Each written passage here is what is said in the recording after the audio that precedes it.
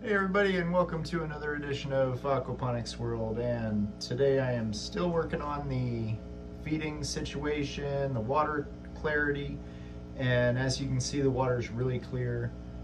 It's been a week since I have done a water change. In fact, it's been over a week since I've done a water change, and now it's been about 3 or 4 days since I've done a filter change. So I'm really not doing anything except for not overfeeding them. So I just fed them. Like I said, I'm feeding them the corner of the lid, which is just as little of a pinch as I can grab. It's the smallest amount of a pinch. I just stick my finger in with 2 fingers, pinch.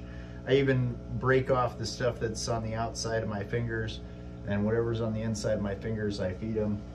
I try to push it down and stir it up so that they'll actually eat it,